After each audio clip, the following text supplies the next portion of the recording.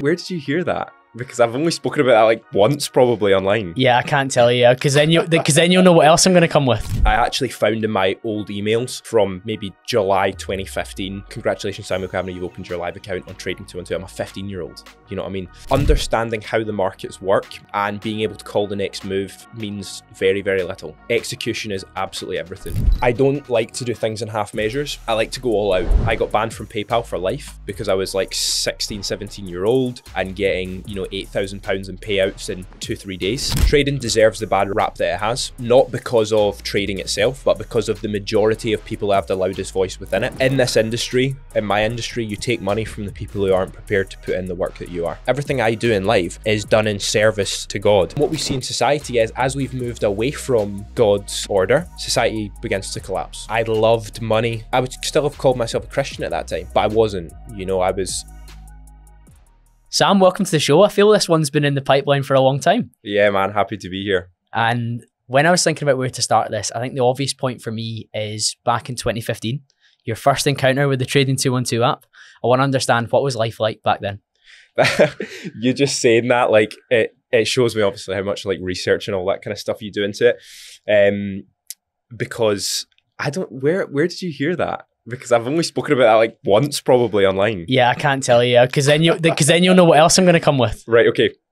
So I'm in school and I have not really any idea what I want to do with my life, but I'm watching like fitness YouTubers. I was really big into like CG Fitness and all these kind of people, all the... Just on that, have you seen how Guzman looks just now? No. I think he's gone a bit too far on the GH and stuff like that. Really? I actually saw a few videos talking about, oh, it's a shame how unwell he is, but seeing that era, what an inspiration to so many young guys. Well, I mean, we can get into that, but I did see a video a few months ago where he was vlogging himself and he was very like quite jittery, shaky and all that kind of stuff. Something to do with Adderall, apparently, some sort of addiction, yeah. People were talking about that. But he was a massive inspiration. I mean, I remember when the i8 had only just kind of, I mean, we're talking about a European car in America, that's already big, but the i8, and there was just this drone shot of him driving in the i8, and that's when I knew I wanted one, right? But I was really inspired by all the kind of Gymshark guys, August and all that. And I was watching like maybe a Christian Guzman video or whatever, and the advert for Trading 212 came up and it was like, trade £10,000 for free. And I thought, okay, you know, I'll download this. And I was just sitting on my phone, you know, trading stocks, trading Apple, Microsoft, whatever, from my phone at the lunch table at school. And all your mates kind of being like, oh, what you doing there? And, you know, they can see you're making money and all that. And in all honesty, just the kind of general hype around it began to really pique my interest when I saw how interested other people were in it. People were like, oh, that's so cool. And all creates that an kind element of status to some extent. Yeah. Yeah. Perhaps. You know, you're 15-year-old and you don't know what you want to do. And here's this thing. And I just kind of rolled with that. What were those early days like then? What were you experiencing when you were opening the app? You were playing with £10,000 on a demo account, I would imagine. £10,000 money that, you know, most teenagers are never going to see. So although it's demo money, it's fake money, there is that element of like, I mean, it's monopoly money, right? But there is that element of you've got 10 grand sitting there. And as anybody knows who trades on a demo account or a practice account, you win. You always win on like a demo account because you have no true risk exposure. You have no true attachment to that money. So you can let a position go 2,000, you know, in the red and then recover and be 500 in the green and close it. And you've just made 500 quid.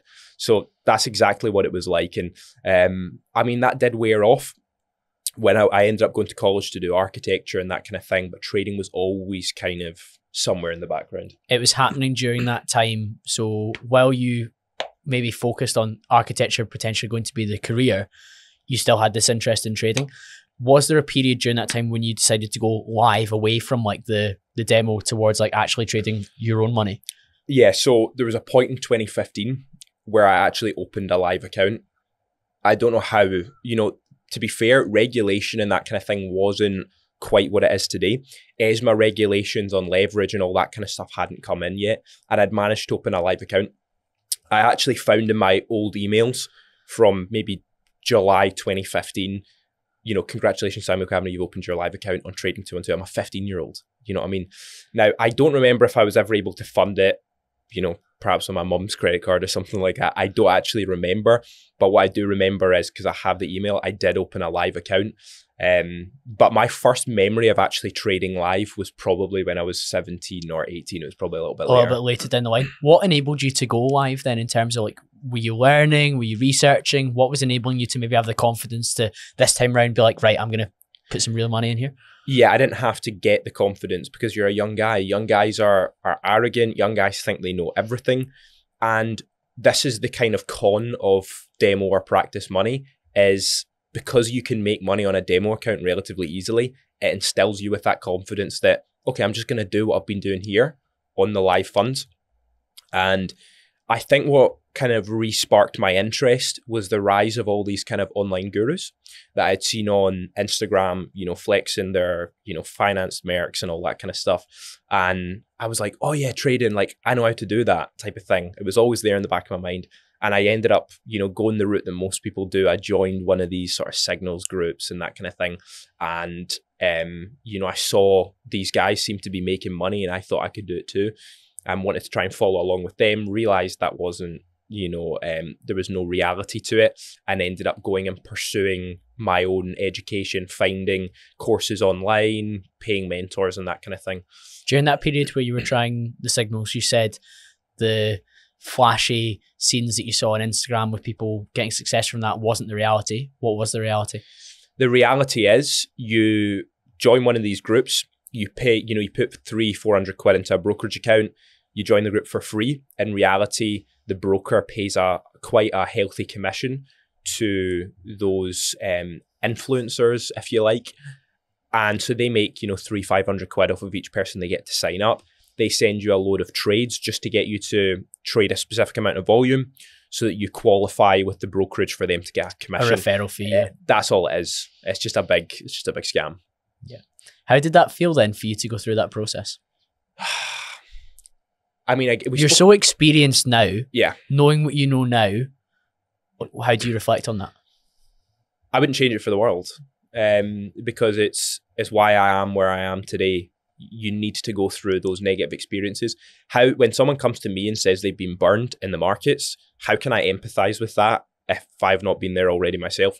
So it also, yeah, it's just an experience I wouldn't change. There's nothing, I can't look back in anything in my life and say, oh, I wish I could change that. I'm just not that person, you know. Yeah, but so during that period, what kind of money were you putting into these signal groups for you to see how it went? I was running another business at the time, Tactical Comm Solutions, which, you know, maybe we get onto at some point in the interview. But I was running that business and I was funneling money from that into trading at the time as well. But around this time, I was starting to tighten up on risk management and that kind of thing. Friends, you know, were also giving me money to trade, and I was kind of trading a combined pot. You know, I'm like 17, 18-year-old, shouldn't be doing that, but that's what I was doing. So I was building up a bit of a pot of capital. I say building up a pot of capital, we're maybe talking like $5,000, and just trading that. But I'm trading it on super tight risk management. I'm not profitable yet, but I'm maybe down, you know, a couple $100 quid on the overall account or something like that. Could you see what your methodology was going to become, or could you see ways or trends that were pointing to becoming a profitable trader? I've always had an unshakable confidence that I was, which, you know, comes from, there was a naivety there. Understanding how the markets work and being able to call the next move means very, very little. Execution is absolutely everything. You know, execution is 100% of trading. You can have, this is why funds, you know, have analysts. You know, they have all the people who do the research, fundamental, technical, and then they have their risk management department, and then they have their traders. What's the trader do? He just executes the trade, you know, that the other parties have put together and got approval for. So as someone who's trading your own funds, you need to be risk management department, fundamental, technical analysis, and the trader and the fund manager. People who can execute aren't always the people who can come up with good ideas, and the people who come up with good ideas aren't always people who can execute. In trading, and this is why, you know, for your average retail trader, something like 10% of all retail traders make money, because you have to possess some of the skills of all of those departments in order to trade successfully. And so although I had a grip of all of these different areas, the actual execution was seriously lacking, and that showed in negative results. In the results. Yeah. Yeah, it's so interesting. And I think one of the most interesting things is you brought up the fact that you had this other business. Tell me about Airsoft and how you came to build this. Yeah, so I fell in love with action sports. Little kids, right? They're into guns, and you find sticks and you're shooting each other with sticks and all that kind of stuff. I used to build. I've always had a bit of a, I don't know what you would call this, not like an inventor, but I've always been quite industrious. I used to build guns that would actually fire projectiles when I was a kid. So I'd get like a bit of, let's say, 2x4. And I'd have a wooden peg on the end of it, which I would tape down or tie down to the end of this 2x4. And then I would take, those metal springs from the inside of pegs. That would clip into the peg, rubber band around it, which would stretch over the end of the 2x4. And to fire it, you would just release a peg. And so what it would do is the rubber band would sling this metal projectile at, ridiculous speeds. You would get those big, thick rubber bands that the postman would drop. You just follow them around, pick them up. And I mean, you could put holes in glass windows with these peg guns. And so that's what I used to do. I used to build guns when I was like maybe 6, 7 year old, run around my parents' garden, shooting at things, breaking things. I was nuts. And I guess my parents decided, okay, we're maybe going to find somewhere to vent this. They ended up booking me paintball for my birthday. Wasn't realistic enough for me. I wanted a bit more realism. Ended up finding Airsoft and kind of pursuing that, which into my early teens, I wanted to pursue a bit more of a really high quality professional level, yeah. Competitive level. Ended up joining a team in my kind of mid to late teens. Sterling Airsoft, they run some of the biggest events in the world, really, milsim events. A lot of their guys are ex-special forces, ex-military instructors and that kind of thing.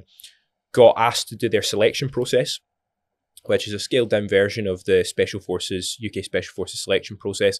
Very intensive 3-day event. Pass rates typically not that great. I'm one of the youngest people to pass it on my first go. I trained hard for it. And so I took this stuff seriously, But I think just based on the personality type that I've got to know so far, you are someone that when he has a focus on something, it becomes of high importance to you, and a lot of other things would maybe go to the wayside in order for you to prioritize this. I don't like to do things in half measures. I like to go all out in everything that I do. I can't remember who it was said it to me. It was maybe my dad said, if a job's worth doing, it's worth doing right. And I apply that to everything, whether it be, let's say I wanted to start a podcast or something like that. I would be getting the best equipment. I'd be finding the best locations. I'd be finding the best guests. And, I think that's where we kind of relate, me and Richard relate quite well. When you find people like that, who don't just want to dip their toes in the water, if they want to even try something, they're going to try it with full throttle. You know the term polymath? No. So polymath is somebody that's like brilliant across such a wide range of things. And sometimes people are like, oh, you're really good at this. And I'm like, yes, but that's all. There's nothing outside of that. Put me go-karting, terrible. Put me at golf, good. Put me at training in the gym, pretty good. Put me at doing some sort of combat sport, I'm pretty bad, but I'm trying to get better. Yeah. But things that you turn your attention to, I'd much rather go narrow and deep than wide and shallow. It doesn't interest me to maybe do an activity every 6 weeks and be terrible at it and get no positive feedback loop or no level of progression. And I think, again, that's why we probably resonate with each other in terms of the things that you spend your time on. You try and create an element of mastery, and that feels great. Yeah, absolutely. I would always be that guy, you go to an airsoft game and it's like, I would see the people who were kind of that best team, and I'm like, how do I become part of that? And I would go through the necessary channels to get there. And so as I was the youngest guy on Sterling, Sterling, not as in Sterling, but Sterling as in David Sterling, the founder of the SAS. Sterling Airsoft was initially Sterling Services. They were a close protection company. Back before there was a lot of legislation around that, they do close protection for, armed close protection for ambassadors of different nations and political people of importance. They do work overseas in Afghanistan, Iraq, and all that. Serious operators. Yeah. And when all the regulation and stuff started to come in on private military contracting, early 2000s, they began to transition into running these experience events, which they would do with airsoft guns. And that they ended up becoming a airsoft events company, and they are now one of the most prestigious. And their kind of core team, founded by John McAleese, who was actually one of the first people through the window in the Iranian embassy siege. So Sterling Services was founded by John McAleese and a good friend of mine, Matt Belgrove. And after John Mac died and they really fully pivoted into airsoft, in order to maintain John Mac's kind of, the way he had, his kind of legacy and that kind of thing, they said, well, look, we'll run these events and anyone can pay to come along. But if you want to be part of our team, you have to go through some version of a selection process, just like John Mack would have done, just like a lot of the guys had done for their military careers. They're basically saying, if you want to compete alongside us, you need to show that you're willing to be at a certain standard. Now, most people look at that and they go, it's a game, and it is a game. But in every game, you can take things to the nth degree. When you see people in a chess, chess grandmasters, and they're sweating, or the guy loses and he's like crying on the floor or something like that, you go, it's just a game. These people want to be the absolute upper echelon in that realm. It was no different in airsoft. And, to get onto how that kind of relates to the antenna business, communication was a problem for us. Military radios are a regulated, it's a regulated item in the sense that you can't just go and buy military radios. The same with night vision and all that kind of stuff. We had different channels we would go through to obtain these types of things. But the radios we would use, they couldn't communicate effectively over long distances. And so I decided to develop an antenna. Because at your events, the spaces were vast and you were trying to communicate to run, it was a military simulation events, was it not? So we'd be running, we'd be doing an event in Carwent in Wales, an old RAF base in Wales that was designed during World War II. And I mean, the area of operation is like miles squared. You can't communicate effectively with, your forward operating base or Zero or Command or whatever without having the right antennas and that kind of thing. So I developed out of a tape measure. My dad worked construction, most of my life. I developed out of a tape measure an antenna that could collapse down and fold up. And when you let it go, it would spring up. And so I sanded this down. I soldered in antenna connections, covered it in black heat shrink, the whole lot, and made something that looked relatively presentable. Posted it on Facebook in one of these groups I was in. People went nuts for it. Before you know it, I've got like 50 people waiting in my DMs trying to buy one. And that's where that business came from. So and it accelerated really quick as well. It did. I got banned from PayPal for life because I was like 16, 17 year old and getting, £8,000 in payouts in 2-3 days. PayPal are it gets flagged immediately. Yeah, exactly. So it was... We don't like things to be entrepreneurial in this country sometimes. PayPal's a global organization as well. I'll never be able to use PayPal. Oh my goodness. Maybe I get an alias for that. Yeah. I find it remarkable though how you probably demonstrated some of your entrepreneurial spirit at that age, and everyone can always link back to, at 13 I was hustling and doing a paper round, and with the paper round money I was buying this and taking it to a garage sale, and that's really cool to sometimes reflect back. But when you look at you identifying a problem in an area that you cared about and building a business out of it, it probably served you really well, because I've heard you say before that the capital that you got from that business was something that allowed you to trade without maybe some of the same pressures as somebody who was only relying on trading as an income, if that makes sense. Yeah, absolutely. And this is the thing about trading, finance, investing, regardless of what anyone says, on a month-to-month or quarter-to-quarter basis, it's not a stable or reliable source of income. Now, people hear that and they go, what, trading's not a reliable source of income? Not on a month-to-month basis. On a year-to-year basis, absolutely. But on a month-to-month basis, it's not. I can't tell you if I'm going to be, up or down money next month in the markets. So having trading as a sole source of income, it will more than, on a profitable month, if you're trading the right amount of capital, you can do 5 figures, right? Quite easily. So that's going to last you for a good few months of negative anyway. But I want to be cash flow positive every month. And so if cash flow positivity is something that you're looking for as a reliable source of income, you need to have multiple streams of income. And having a having TCS, which was my previous business, having that whilst I was learning to trade meant I was cash flow positive every month. There was no pressure on me to generate profits out of the market immediately. But I was still pursuing excellence in it. So for some people, they need their back up against the wall in order to perform. I don't. I just don't. If I'm interested in something, I'm going to master this. You know, I could have been making £1 million a month from TCS. I'd still be seeking mastery in trading, even if it was only making me 50 quid a month, just because I want to be in that top 10%. It lit a fire for you, and awareness of how you are wired is something that I am so bullish on, and like understanding what your personality traits are and leaning into those strengths while recognizing some of those weaknesses and maybe working on those. And when you have a natural predisposition for hard work, dedication, focus, go towards it. Don't run away from it. And if you channel it in the right areas, which I'm sure we're going to get onto those areas of your life that were not as channeled as they could have been and they maybe are now, it's really, really rewarding when you have that focus on building this business. But guess what? On the side, I'm creating something that could be so different, and look what it's built for you now. Yeah, exactly. Yeah. If we go back to TCS then, what kind of revenue figures were coming in that allowed you to maybe scale your trading business or trading, the amount of trading that you were doing? So I was very into streetwear when I was a teenager, and Supreme, the way Supreme used to operate is they'd have seasons. And during those seasons, they would do a drop every Thursday at like 11 a.m. UK time. They would drop stock and it would sell out like that. So what am I going to do? I'm just going to model it after what they done. Created a scarcity. I know nothing about marketing, I'll be honest with you. You know, in school, I was physics, chemistry, you know, graphics, history, English, you know. Building things out of tape measures and absolutely wild. So I'm into all of the, like, I guess it's like STEM fields, right? You know, just fulfill my gender roles because I'm just so based. But no, so I was never into like marketing or business or anything like that. But when I look back on the way I ran TCS, I would do a drop every other month rather. I would drop stock.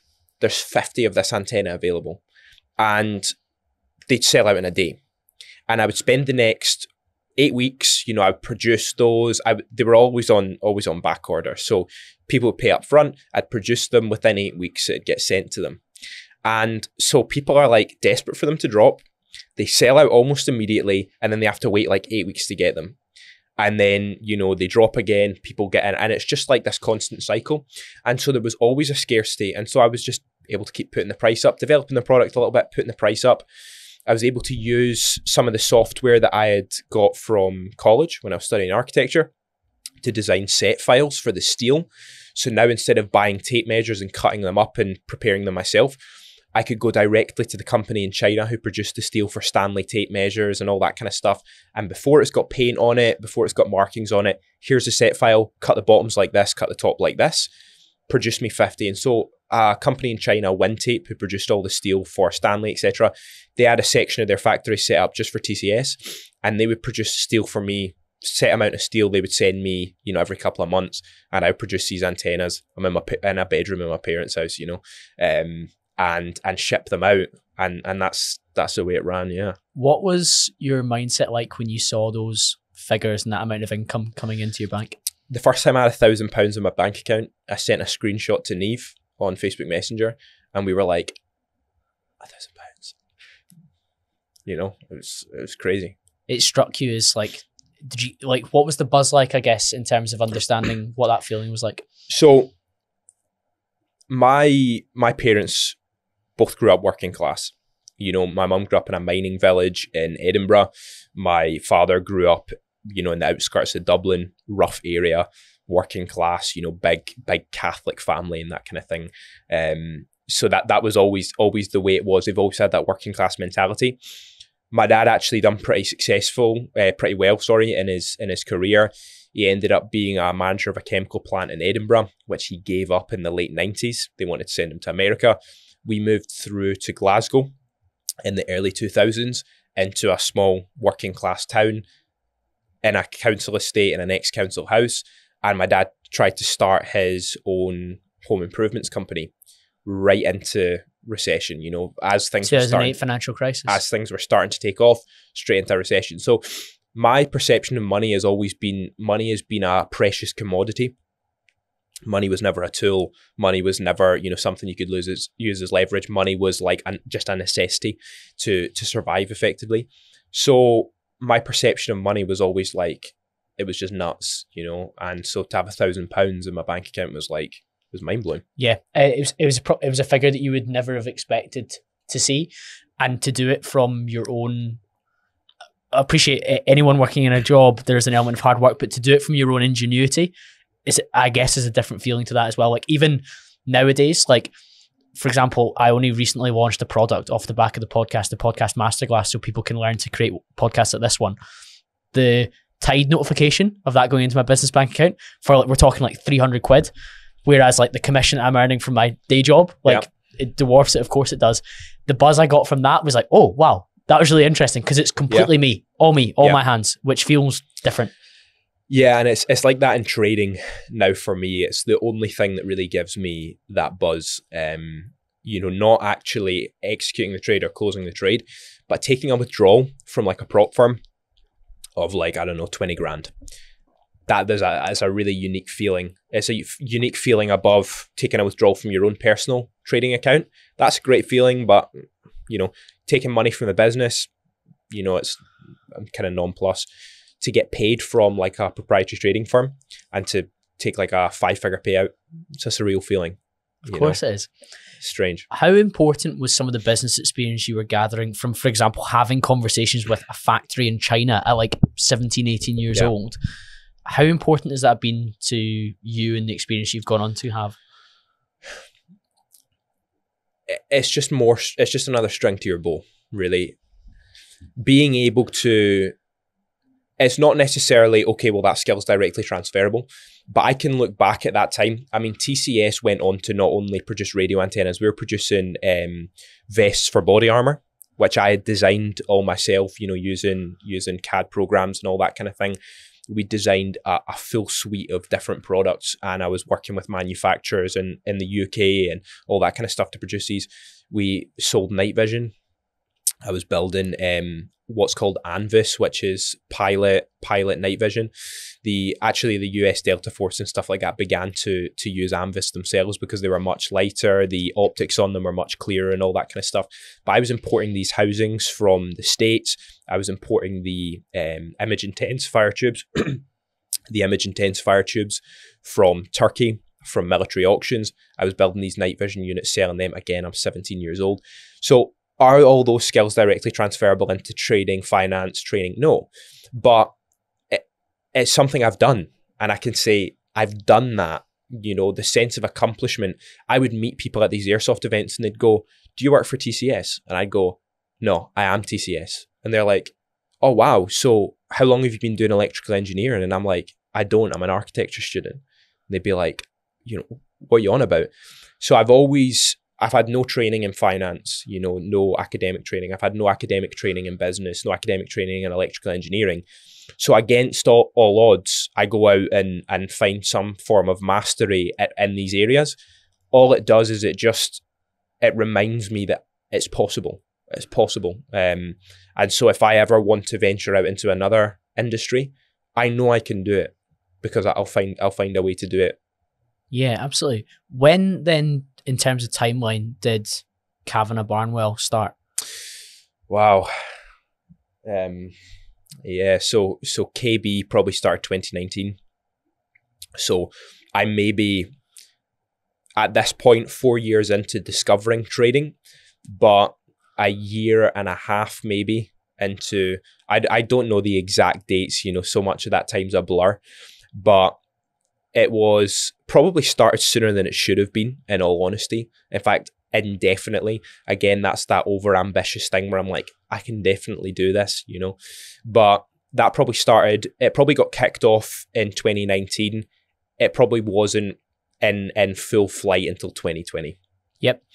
What enabled you to start it then? Because you had TCS, you were trading, you had a passion, you were building up some capital through friends, through yourselves, through your business you were funneling it towards. You tried the signals thing. It hadn't really worked, albeit it maybe got you into the market and experimenting, and it probably given you a lot of different experiences in terms of like, that didn't work, this might work instead. What enables you to maybe start Like, what form did KB start in? How would you describe it? So actually, a friend of mine from Airsoft, he had said to me, why don't we start a trading company? And so KB was actually initially called KL Trading. Now, he didn't have any, kind of knowledge in trading or anything like that. And what attracted him? He was following what I was doing. And he said, let's start a company then. And I thought, okay. And after a while, he's down in England. And I realized, this probably isn't going to work. I had known Callum from college. We were in the same class when we were studying architecture. And I think one day I'd met him in the gym or something like that. We decided to work out together. I introduced him to trading. And then I said to him, do you want to be part of this? And so we started KB. Amazing, yeah. And what were those early days like? What were you offering? What were you doing? The early days were amazing, really, because I had dropped out of college by this point. And what was the trigger for that? The success of TCS? Yeah, I saw TCS, and that's the way I described it to my parents. I said, TCS is like my baby right now, and it needs all of my attention. If it doesn't get all of my attention, it could perish, but if it does, it could really flourish. And so 2 months before getting my HND and getting ready to go into uni for architecture, I dropped out of college. And, it was a pretty interesting time. But those first days of KB were phenomenal because I'm not at college. I'm able to go to the gym whenever I want. I've got this sense of independence.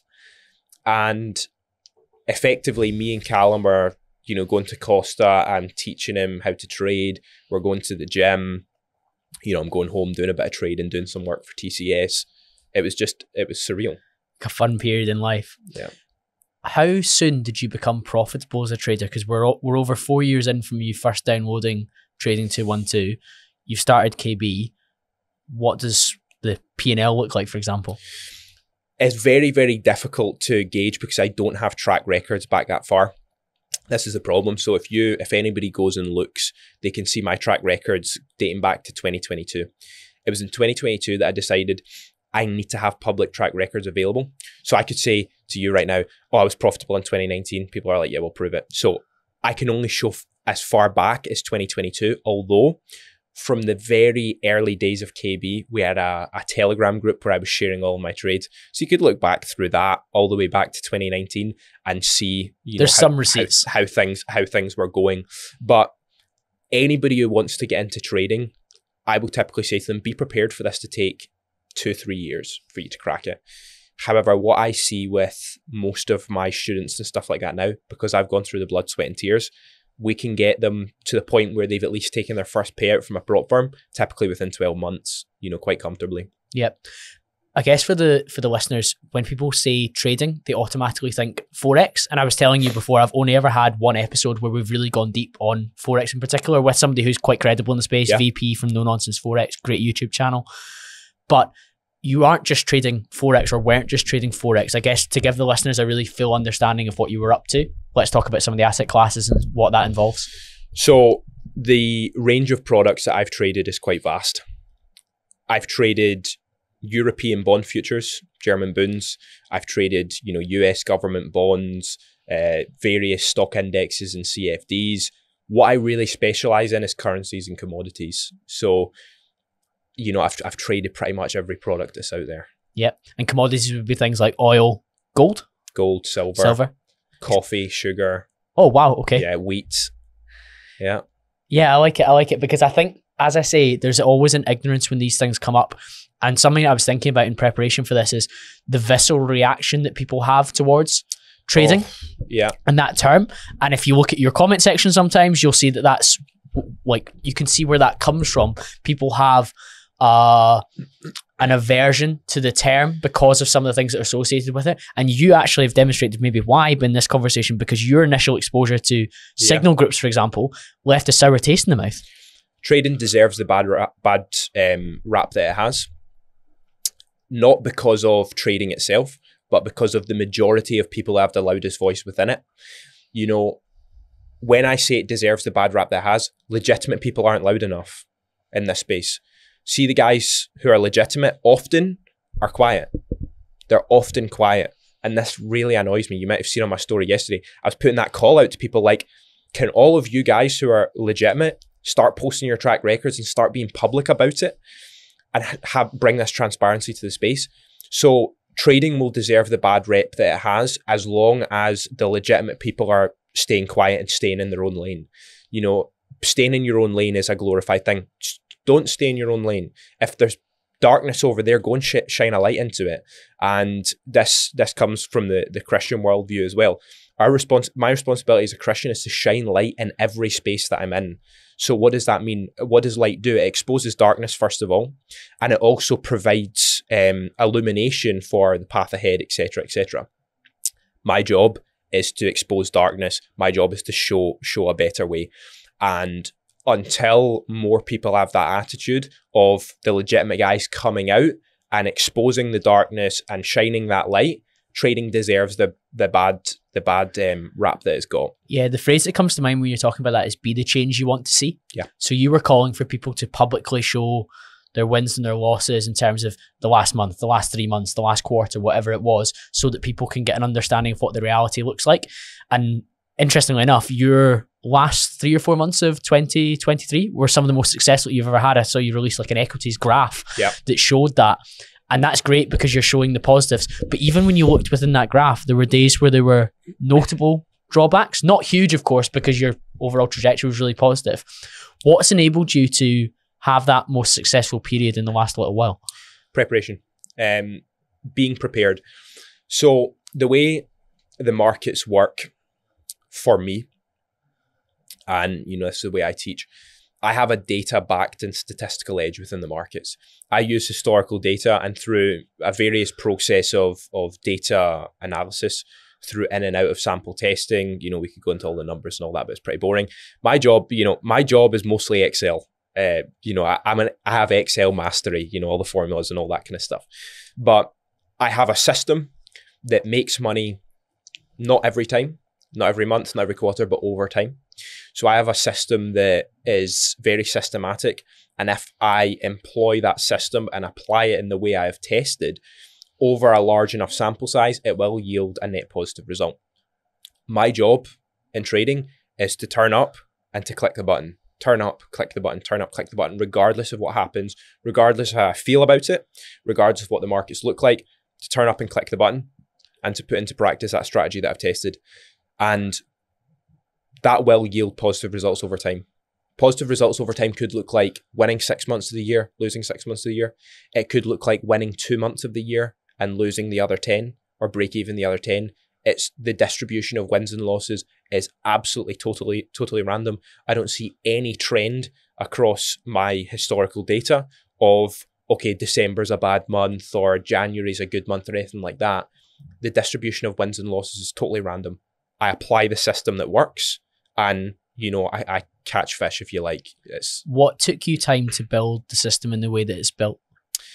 It's just such an amazing story. It was actually through running the trading floor and having a team of guys there.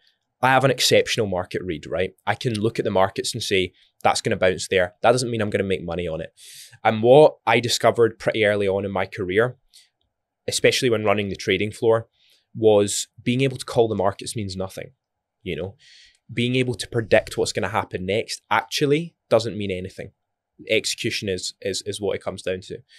So although I had such a great market read, communicating that to the guys who I was training on the trading floor was exceptionally difficult. How can you teach someone to see things the way you see them? It's almost impossible because you have years of experience. Your eyes are tuned, if you like.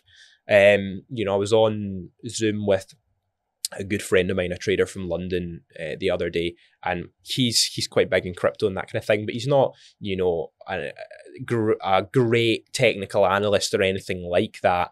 I don't think he would claim to be, but he showed me a chart, and I said, yeah, that's gonna go down to that level. It's a crypto chart. I've never seen this crypto in my life, you know, practically. And he says, what makes you say that? And I'm like, it just looks like, to me, it just looks like it's gonna go down there. Well, you know, it's gone. It's played out. I can read the markets well. You can't teach that. You can't teach someone to read markets well. It's a bit like, you know, when you have judges in like a men's physique or a bodybuilding competition or whatever, and you're the judges talking about muscle maturity and all this kind of stuff. It's like, fullness. these guys are very experienced. You're looking at what they're saying. You're like, I can kind of see what you're saying. But if you put two people in front of me, I can't tell which, you know, if there's more maturation in that guy's pecs or whatever. There's experience and time. And I had so much time on the markets that I can read them very 2015, well. People forget that you were in so early. You can't teach market read to people. And I had one guy on the trading floor who interestingly came from a joinery background. The best people I've ever taught, you know, I've had people with finance degrees, I've had people degrees in chemical engineering, degrees in law, university educated, whatever you like. The best guys, bricklayer, joiner, carpenter. The best people I ever taught, the best guys who ever worked on my trading floor, bricklayer, joiner, carpenter. Which is just, it's funny. But one of the guys, joiner, he was employing a lot of what I was teaching on data and statistics and that kind of thing. And he said a few things which sparked some ideas, and I decided to transition out of a market read and forecasting based view of the markets into let's start doing something that's a bit more statistical. And the way I would describe it to you is like, it's like two types of fishing, you know. The discretionary trader with the market read is like the guy who's, you know, he's reading the river and he's looking for the exact spot, and he goes in with his fly and he drops it right in the exact spot. The statistical trader is the one who says, the river comes down to a choke point here. I'm going to sit here with a net, and you know what? In the next 3 hours, I might get 2 or 3 fish. The guy who's, you know, going along the bank, he's an expert. Maybe he gets 10. The guy who's sitting at the mouth of the river, he maybe only gets 3, but he knows statistically, you know, from what's happened historically, they're going to come down this way. I'm going to get a couple. That's a helpful analogy. And I think given your personality type, you can see why you are towards that side. Yeah. You know, and this is why you look at my results, they're not anything to write home about. They're pretty bland. They're pretty average results. But that's exactly what I'm looking for. And that, the mastery for me has come in building the strategy that produces results that are profitable. They're not anything to write home about. But the thing about that is something that's kind of bland, average results, very, very easy to maintain from a statistical perspective. If you produce a system that has a 90% win rate and returns 3-to-1 results, you know, risk reward on every trade, your equity curve is going to look like that. At some point, that system's going to break. That's not maintainable. What you've found is you've found something that is what's called curve fitted. You've found something that is extremely profitable within a niche in the market. And as soon as something changes in the market, that thing's going to snap. My equity curve just gradually trends up the way, has these dips, has these spikes, because it's just something that works. It's called what we would call a robust system. It's broad. You can take my system and apply it to any section of market data, any cross section of historical data, and it'll yield a somewhat positive result. You've been really complimentary of Tom Dante as an educator in the space, and that's somebody that you learned a lot from. He is a discretionary trader, or his methodology is That's right. But you've moved away from that. How can you learn from somebody who does something different, but then go slightly your own way? It's just the same as, you know, how you can study, you know, chemistry or physics and then end up having an antenna business, you know, or a trading business. You take what works and you discard what doesn't. You take a mouthful and you spit out the bones, if you like. Now, Tom is, remember what I described to you about on the trading floor, it was impossible to communicate my market read. Well, it was impossible for Tom to communicate his market read to me. Tom's, you know, I still speak to him on a relatively frequent basis, and we're always having this debate about whether discretionary or systematic trading works better, whether trading psychology exists or whether it doesn't. We have these kind of debates and that kind of thing all the time.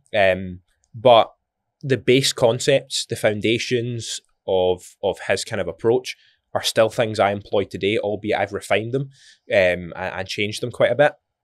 But as I say, I took what worked and developed statistical models around it, found statistically maybe it'd be better doing this, maybe it'd be better doing that, and built those into mechanical systems. Yeah, one of the questions I often ask in the podcast is, what is an area of work that you can handle the pain better than others?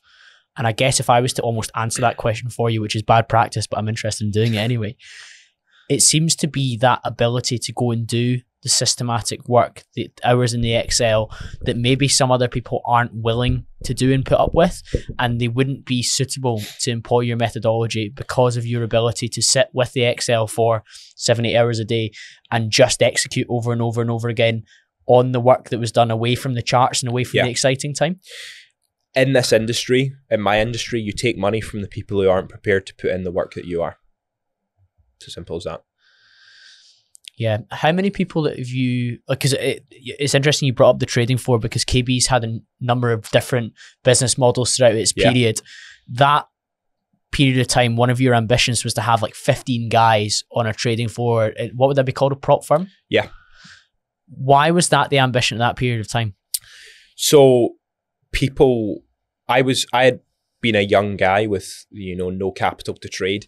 And now KB, I was in a position where I'm trading, I've got money to trade, I've got a company, a training business that's got a lot of revenue. And I'm like, what do most people do? Well, they're, spending it on holidays to Dubai and Lambos and all that kind of stuff. I'm like, what if I could spend this on guys who were in the position that I was in? Young guys, undercapitalized with an ambition for the markets, and I can give them money to trade.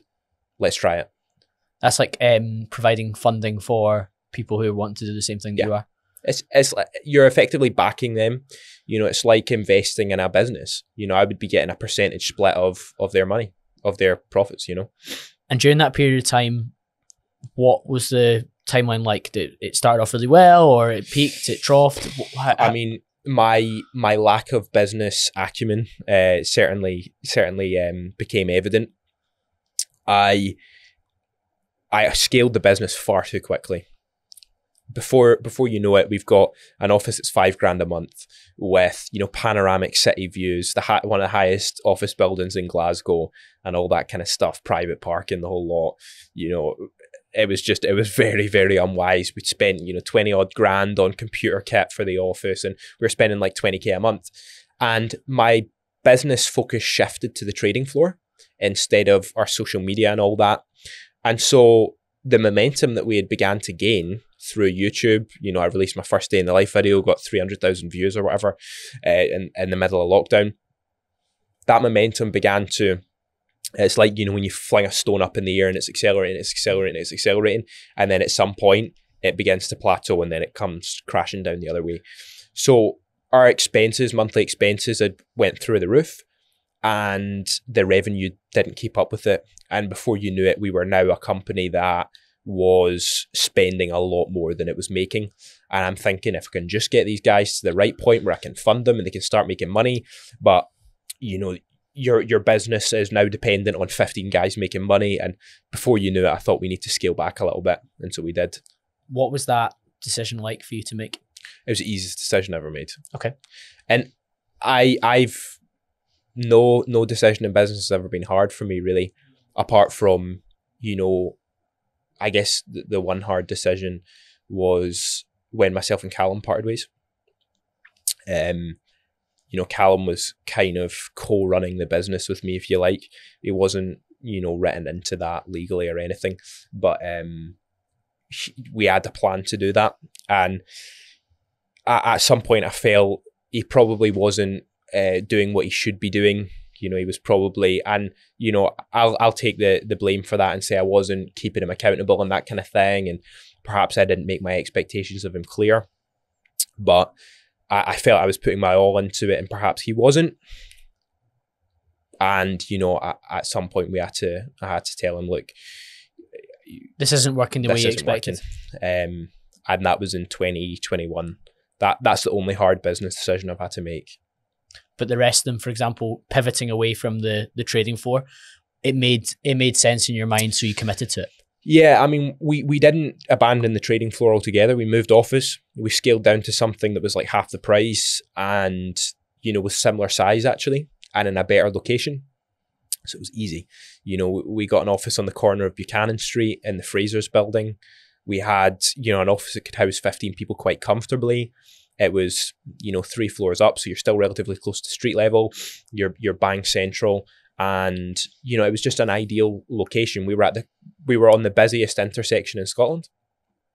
So we had our branding in the windows and all that kind of stuff. It was great. And it was saving us money. And we were able to condense the team down to like a core group of 6 guys who were relatively solid. Yeah. And how did that go? Well, it went well for a while. And then it didn't, again. What do you think are the big factors there? Because you said your lack of business experience and acumen was a challenge because you scaled too quick. You came a bit too heavy, not lean enough. Yep. Big office. You've scaled down the model. You've clearly got a voracious appetite for sharing your methodology and like leading from the front as well, which I think is a really important thing in any leader or any manager. But what maybe led to it not going as well as you wanted it to? We were a very cohesive team initially at KB. There was a massive party culture.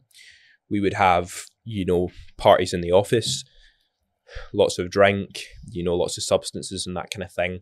We would go out for drinks at lunch and all that kind of thing. We would go to raves together, the whole lot.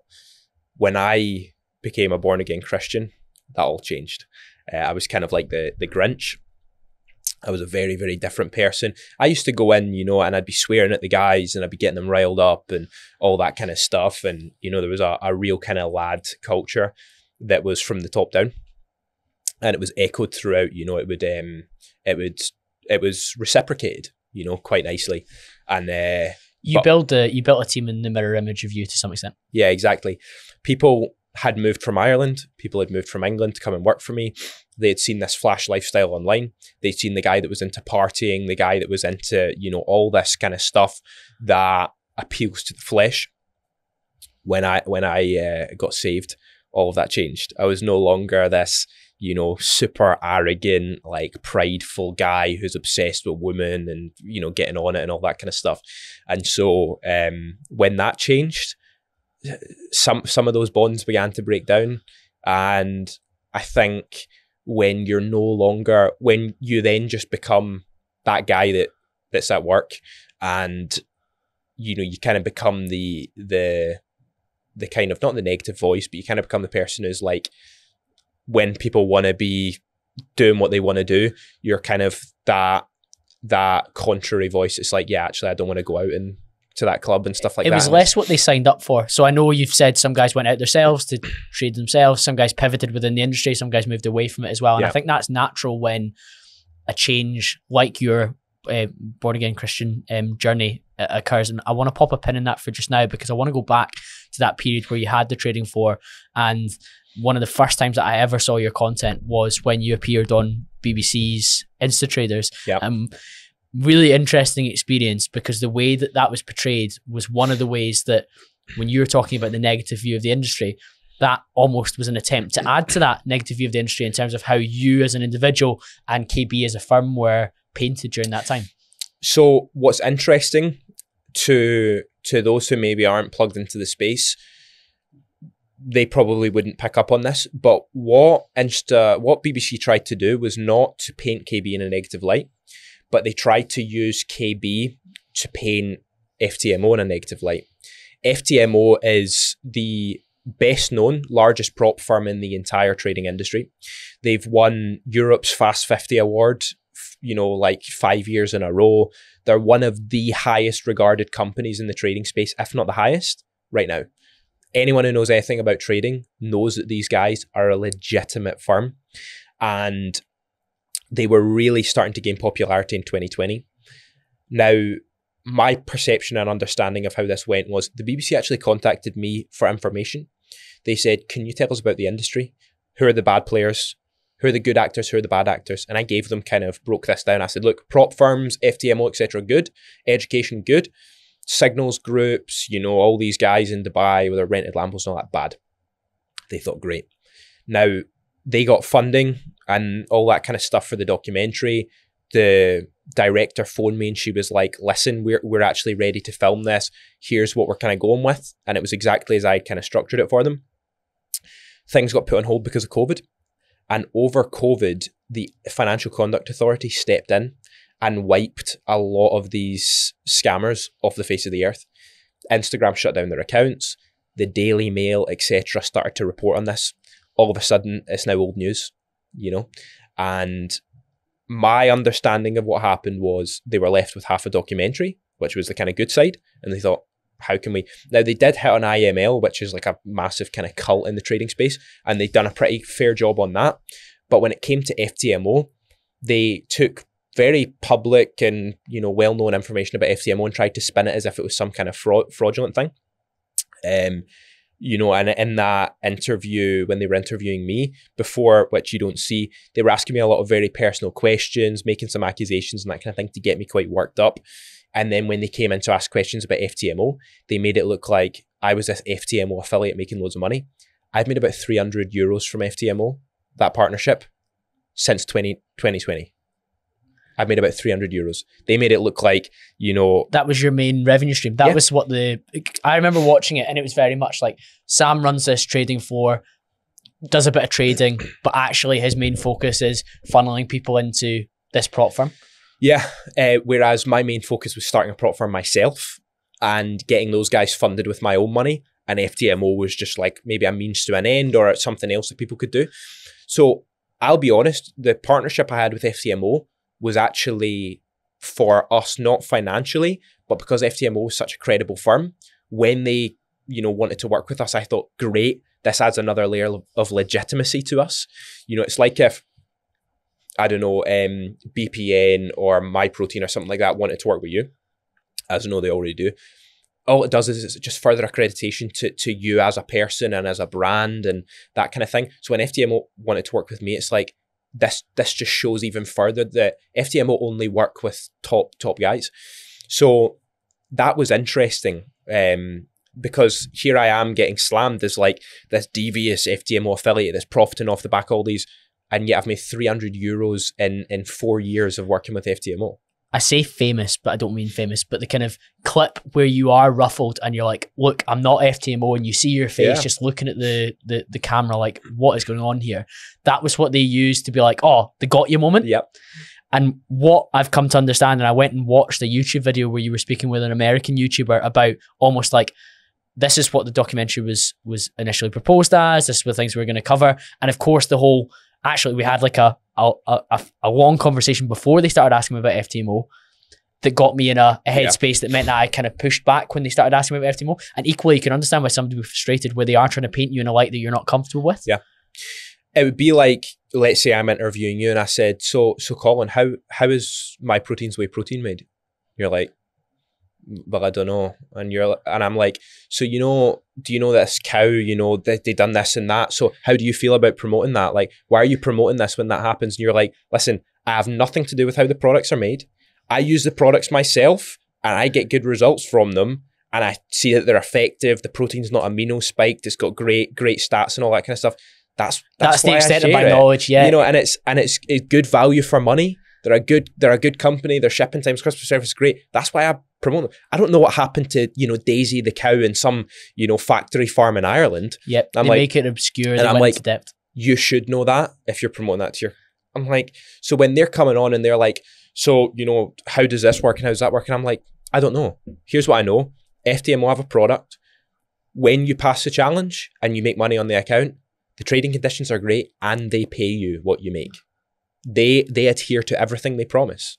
So if a company says, we're going to do X, Y, and Z, and they do X, Y, and Z, how can you slam me because the way they do Y is not the way you thought they done Y? Yeah, it's incredible. What do you think you learned from that experience?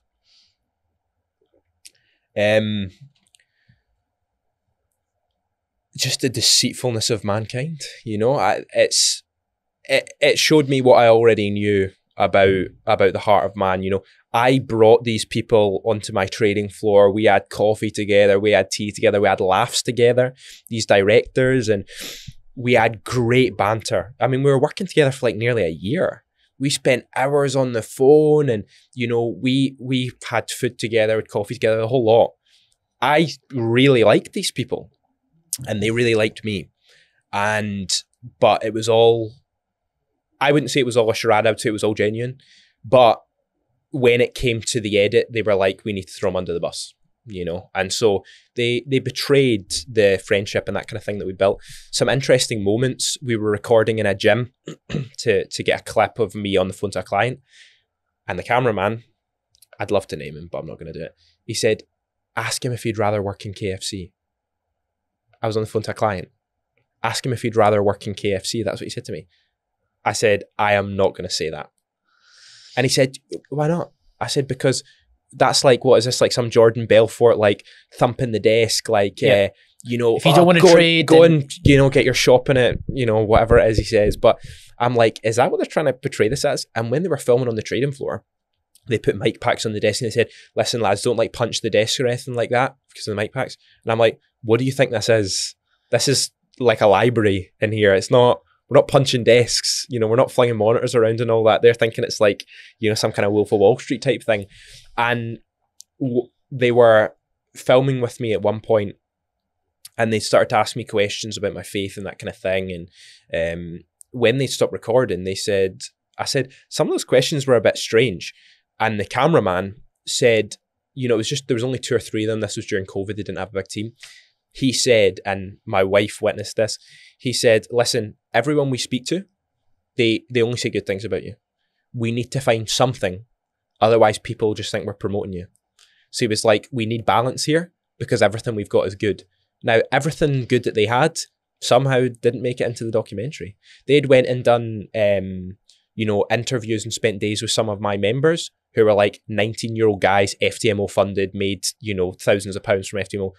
Some of that, none of that made it into the documentary, even though these guys showed that they were making money from FTMO, etc.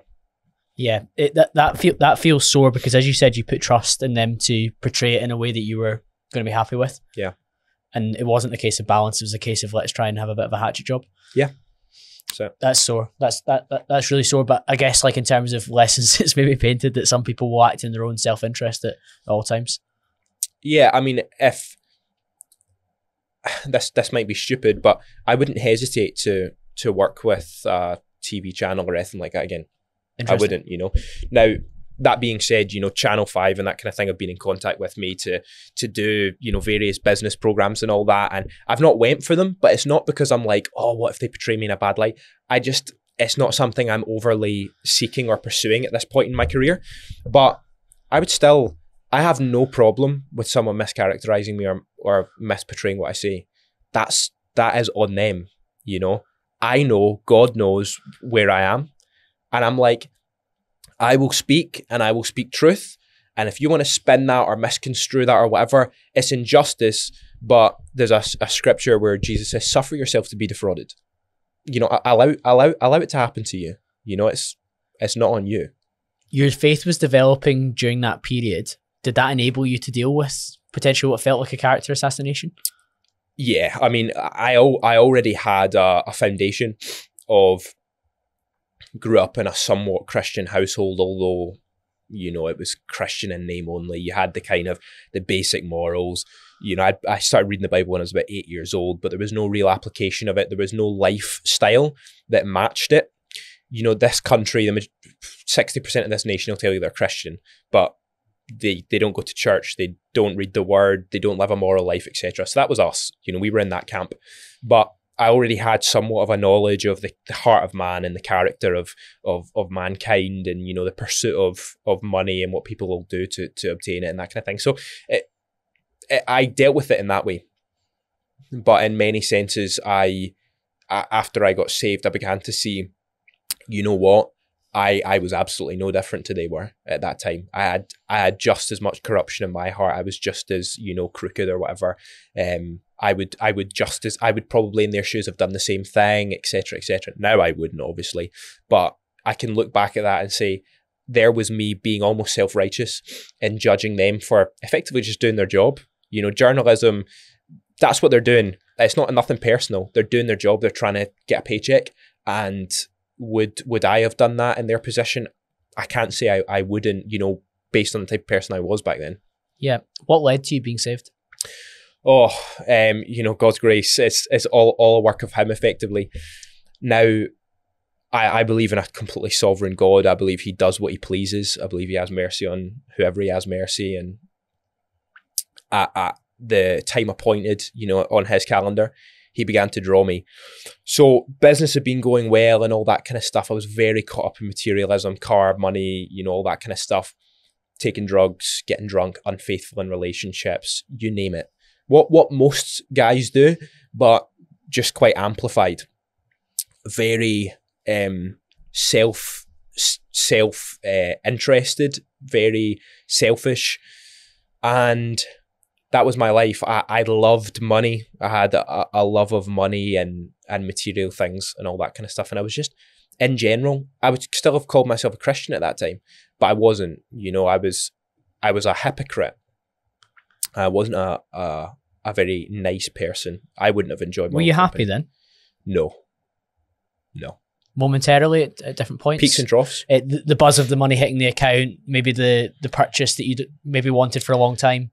The thing about sin is simply just the transgression of God's will or commands. Sin is enjoyable, but only for a season. It's called fleeting pleasures. It speaks about in scripture the fleeting pleasures of sin. It's temporal. It's not lasting. There's no lasting satisfaction, fulfillment, peace in it. It's something that in the moment you get intense, satisfaction out of, gratification, whatever it is. And that is certainly what my experience was. But in the quiet moments, I felt empty. People would tell me, I wish I had your life. And I would revel in that. I would revel in the fact that people were jealous of me and that kind of thing.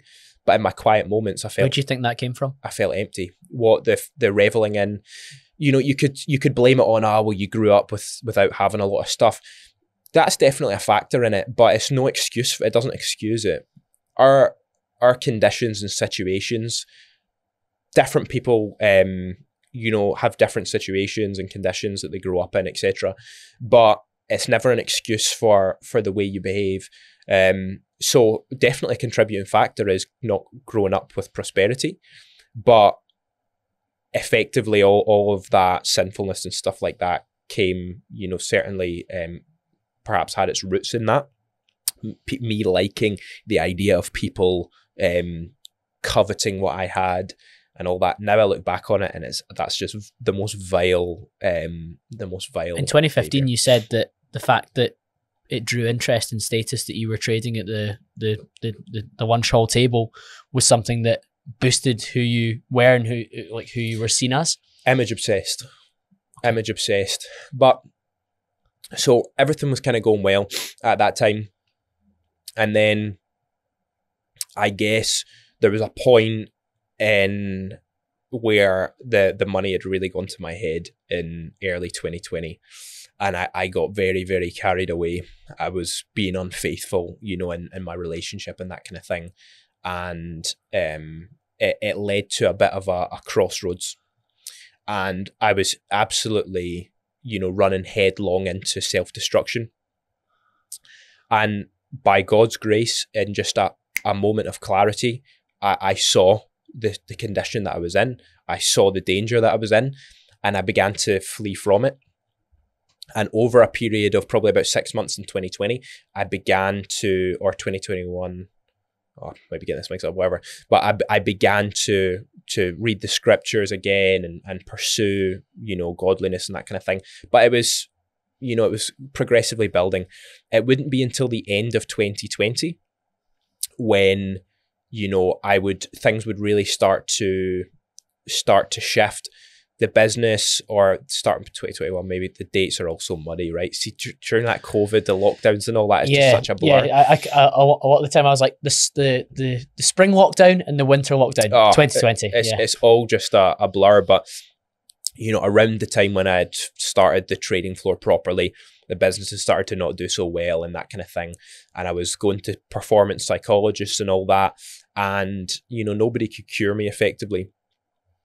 And towards the end of that first office that we wrapped up before we scaled down, I was actually actively reading the scriptures and that kind of thing at that time, listening to music to calm my mind. That happened to be, I ended up listening to like Christian music. And one day, I was sitting in the bathroom at work. This was towards the end of closing up that office. Sitting in the bathroom at work, I was so stressed out. Trading wasn't going so well. Business wasn't going so well. And the lyrics to this psalm that I was listening to, I opened it up on my phone. And as I read it, I just broke down in tears. saw the mercy of God towards, the children of Israel, who were a rebellious nation at that time, who had just transgressed all of his ways and had basically forgotten about him. And he allowed them to fall, and there was no one there to help them get back up again. And it's in the pit of despair that they cry out to the Lord. And it says, just without any break, they cried out to him in their distress. Very next verse, he heard them, he delivered them from their pain. And the deliverance of God, the faithfulness of God, the mercy of God, the love of God, it broke me. And I was sitting there, in this bathroom stall crying my eyes out. And it was around that time that I began to really seek the Lord. I began to cry out to him for salvation, began to wake up early in the mornings and get into the word and cry out to God. And over the next half of 2021, over the sort of middle of 2021 is when I actually got saved. I was baptized in July 2021. And then, from then on, it's just been an upwards trajectory. So during that period where you have this moment where things perhaps come to a head and you truly believe that I'm going to cry out to God and he's going to save me, what do your steps after that look like between then and getting baptized? You have a voracious appetite for reading scripture and understanding. You have an incredible memory of reciting some of the phrases. Even in the drive over here, you were saying, you've just said this, let me bring this point to the fore, because it spoke to you in a way, and it largely explained what I said as well, which is interesting. So those steps between that and getting baptized, again, this period's such a blur, but it was a period of me just, things in my life just falling away, swearing, overnight, stop swearing, all these things that people would just see as par for the course, wanting to go out and get drunk, telling those kind of little white lies or fibs that you might do. Someone asks you, do you want to go out? And you might say, I'm ill or whatever. All that kind of stuff, gone practically overnight with no qualms really. Desiring to obey the law, drive at the speed limit and all this kind of stuff. I'm driving like basically a supercar at that time. I'm like, the I8 then? and doing like 100 mile an hour everywhere. All of that gone, straight away. And people around me are starting to notice these differences. The office is different. I'm starting to, I'm attending church at this time. I'm starting to have a sensitivity to the word of God. It says in scripture, the word of God is sharp and powerful. It's sharper than any two-edged sword. It's quick and powerful, sharper than any two-edged sword, to the dividing asunder of the joints and the marrow, the soul and the spirit. So the word of God is like a sword to the heart that receives it, and in the sense that it can just pierce through your heart. And certain things were getting read or spoken about in church, and I'm just like getting convicted by it, getting scriptures, on framed and hung up on the wall on the trading floor and all that. And the guys are like, what are you doing? I'm sitting at my desk reading my Bible. I'm becoming a bit more introspective, and things just began to change. Invited some of my staff along to my baptism, made a very public profession around this time, and life just began to change, quite drastically. Things like the little white lies, not swearing, obeying the law. I had a conversation with a friend the other day, and they don't have a religious faith. They're quite spiritual. They said someone's always keeping score. And for example, you go to Tesco, you forgot your bag, you take the 30p and you don't pay for the 30p bag, you don't swipe or whatever else.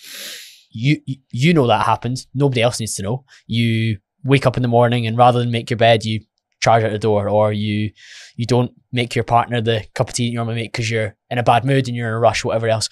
Nobody really has to know that. That's within your domain. But somebody's keeping score of the kind of person that you are and how you act behind closed doors. And what we do in private will typically end up manifesting in public at some point down the line.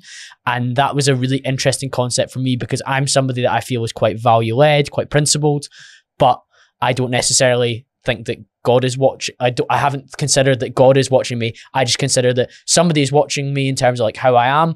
And if I am this Colin in public who professes to be a pretty switched on, dialed in, quote unquote good person, then I should probably act like it in the background too. Okay, so mankind has a conscience. Man has been built with a conscience. I believe in the immaterial. I do not believe we exist solely in a material existence. We have a conscience. It talks in scripture about the law of God's written on our heart. Why do you not steal when there's no one around? Because you have a conscience.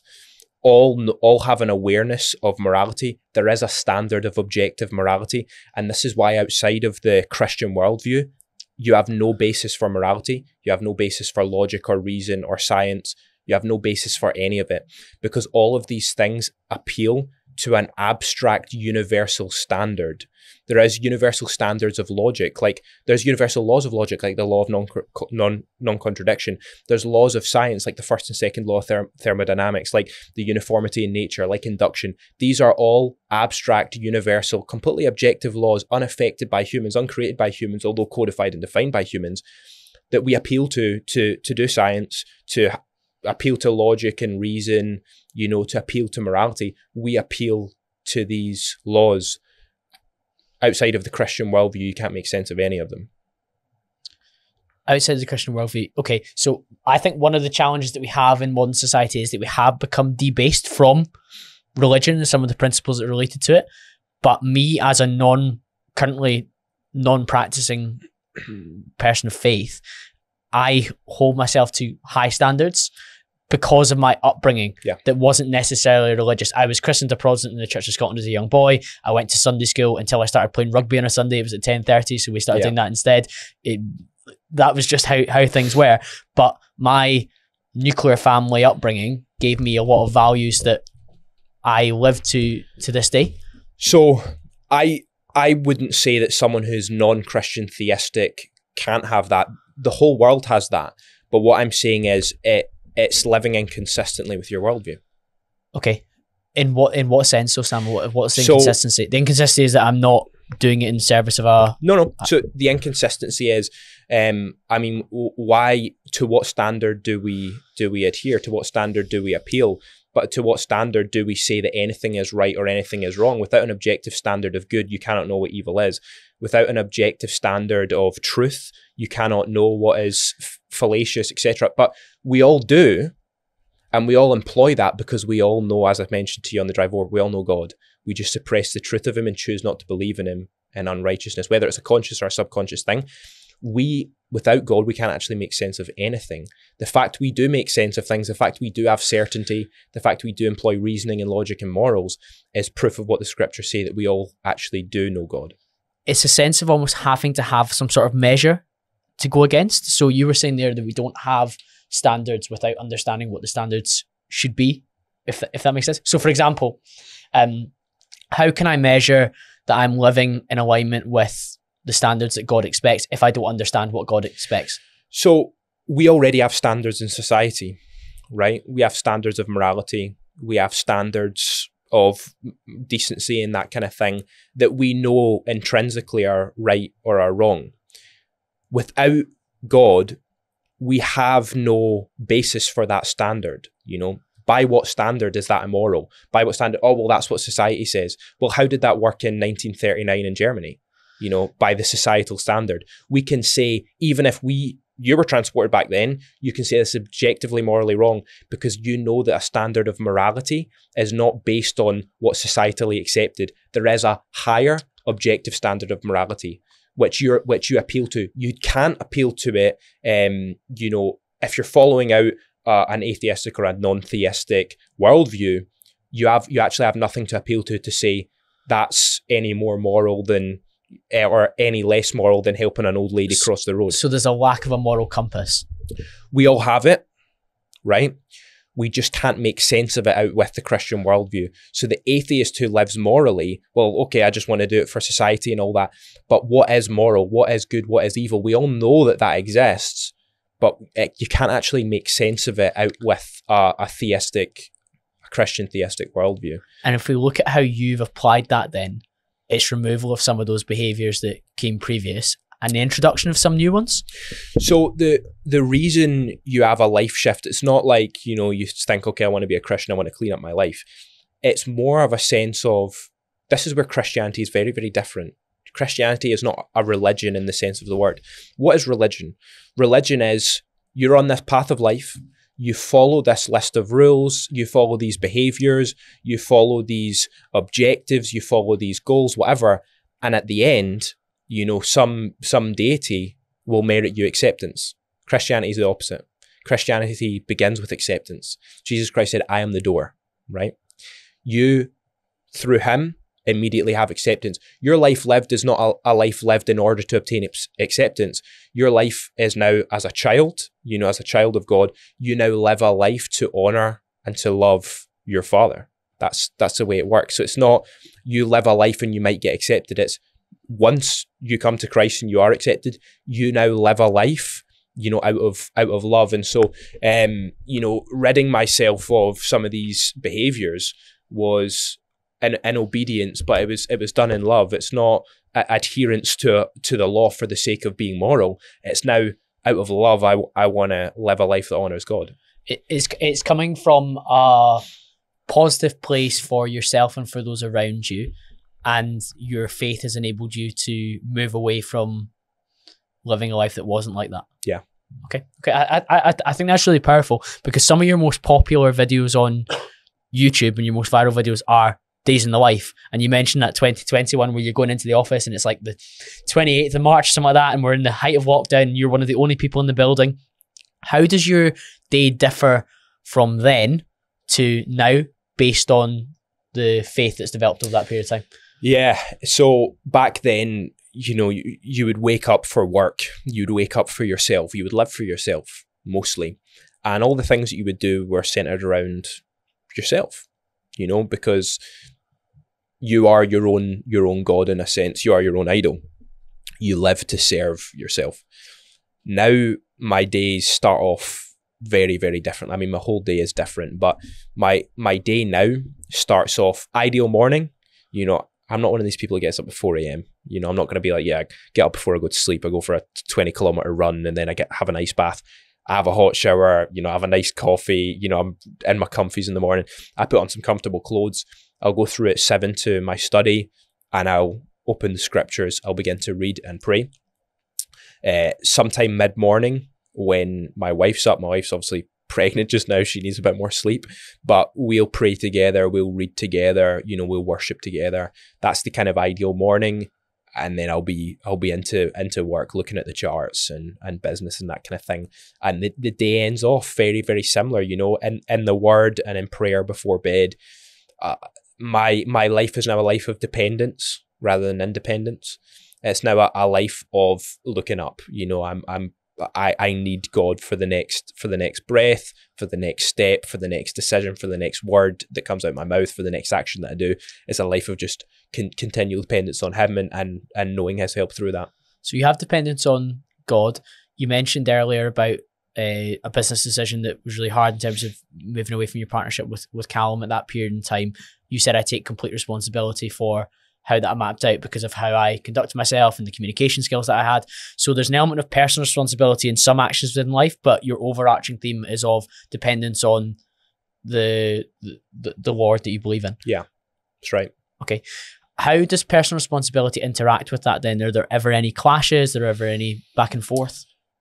So my life and all that I should desire to do and aim to do and all that kind of stuff should be in conformity to the mind and will of God. So there is no clashes. My own desires and objectives are subordinate to God's revealed will. If I want to do something and it becomes apparent that that's not, where God would have me, how would that show up then? A level of inertia that's unable to be overcome? So the way that might look is, perhaps you have the desire to move somewhere, perhaps you have the desire to go into a certain business partnership or whatever, and it's revealed to you that that's not where the Lord Where would that show up, Sam? Where would it actually show up? Reading the word, in prayer, things occur to you, that kind of thing. In this time where you're bookending your day and are you in conversation with the Lord? Yeah. Okay. So when you're in conversation with the Lord, you're telling him about your plans and your ambitions and what you might go on to do within your day and within your week, within your year, etc., etc. How vividly do you discuss what's coming up next with KB with him, for example? In detail. Okay. Trades I take, everything. Wow. Okay. I commit it all to his hands. He's sovereign over everything. There's a scripture that says, the lot is cast, but it's in the Lord's hand effectively. Even the course of the heart of the king is like a river, in his hands. He is over everything. And this idea of the lot being cast, it's like, you and I flip a coin here. The the result is already determined by him, you know. So it's a commitment of everything to him in faith, knowing that he is sovereign over everything. So all of my business, you know, big business decisions, trades, before, when I place orders in the market and stuff like that, I'll pray over those kind of things. I'm praying for my members. I'm praying for people who are potentially taking these same positions, people who are learning from me, etc. as well. But absolutely everything. George Mueller once said, you know, he was such an inspirational Christian. He said, if the ink in the pen is worth changing, it's worth praying about. Okay, fantastic. I'm what I'm fascinated most about, and I think a lot of people listening, is how it's impacted your ability to perform within the workplace. Do you feel it's added another dynamic? Phenomenal. There's a scripture that says, work heartily as unto the Lord. Work heartily. Whenever you do something, do it. God's my boss. You know, when I fill out my tax return, I'm not worried about HMRC seeing it. God's seen it already. Everything I do is... He's kept score, so that's links to what I was saying to some extent. What I know is that everything I do in life, I need to do to an exceptional standard, because it's an offering to God. The Puritans used to say, we go to work for the same reason we go to church, to worship and to glorify God. Everything in life, everything I do in life, whether it be going to the gym, whether it be changing the ink in the pen, whether it be, you know, etc., is done in service to God. So it needs to be pure, and it needs to be right. How you do anything is how you do everything. So you hold yourself to a high standard across the board. Yeah, and I fail in that. That's what I'm going to want to ask you. Where are the areas that you fall down, that you disappoint yourself in God? Oh, I mean, everywhere, you know, everywhere. But here's the beautiful thing, is it's not a life of negativity going, oh, you know, I failed in this, I failed in that. It's a life of, you know, well, by God's grace, I'm going to do better tomorrow. And it's you don't get to the end of the day and you're like, now, okay, if you fell into some kind of gross immorality or something like that, if, you know, as that has happened in Christians' lives, they fall into immorality, or, you know, maybe someone asks you a question and you answer it with a kind of half-truth because you don't want to give something away or whatever, you would feel a sense of guilt, and you would go and you would bring that before the Lord, and you would confess that fault.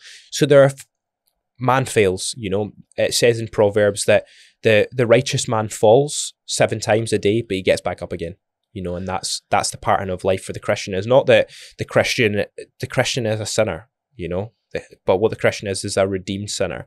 So the pattern of life of the Christian is they will still have falls, they will still make mistakes, they still have faults, but they get back up again by God's grace, and they press on. And each day is further sanctification, further conformity to the image, to the person of Christ. And I guess over time, if you look at your trajectory, it's trying to limit as much as possible what those sins look like within a day. So like previously large sins like the infidelity, drink, drugs and partying, which is clearly in contrast with his desires for you. Yeah. Those get reduced down to maybe some smaller things that show up each day now. Yeah, absolutely. But the further you go in the Christian life, the more conformed you are to the person and image of Christ, the more the smaller corruptions seems amplified.